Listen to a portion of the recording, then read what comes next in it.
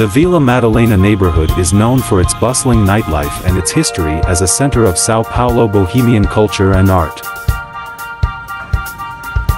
The neighborhood is filled with dozens of art galleries and studios, an eclectic mix of restaurants and bars, and a series of graffiti-covered streets and alleys.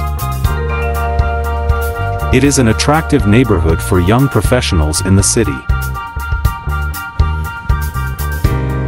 Beco do Batman, English, Batman's Alley, is the nickname for the area around Rua Gonçalo Afonso and Rua Medeiros de Albuquerque in the Vila Madalena neighborhood of Sao Paulo. Beco do Batman is a popular destination because of the dense concentration of graffiti that line the streets.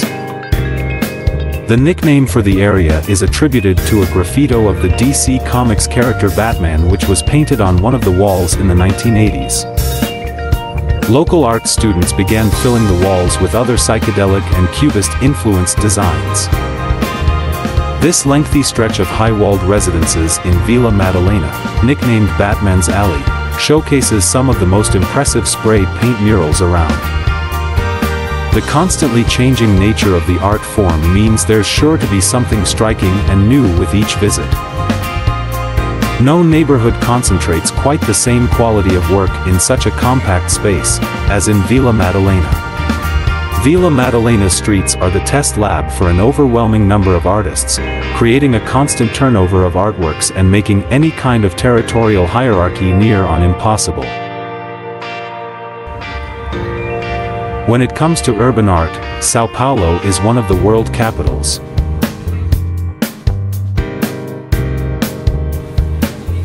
A few feet away from Beco do Batman is another famous and colorful alley, the Beco do Aprendiz.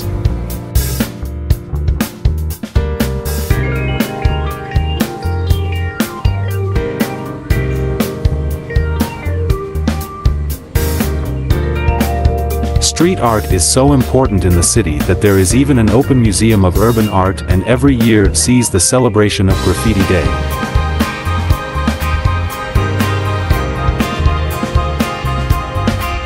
At the beginning of the century, this was a refuge for drug traffickers, but it was revitalized thanks to the mediation of an NGO that invited emerging graphic artists to decorate it.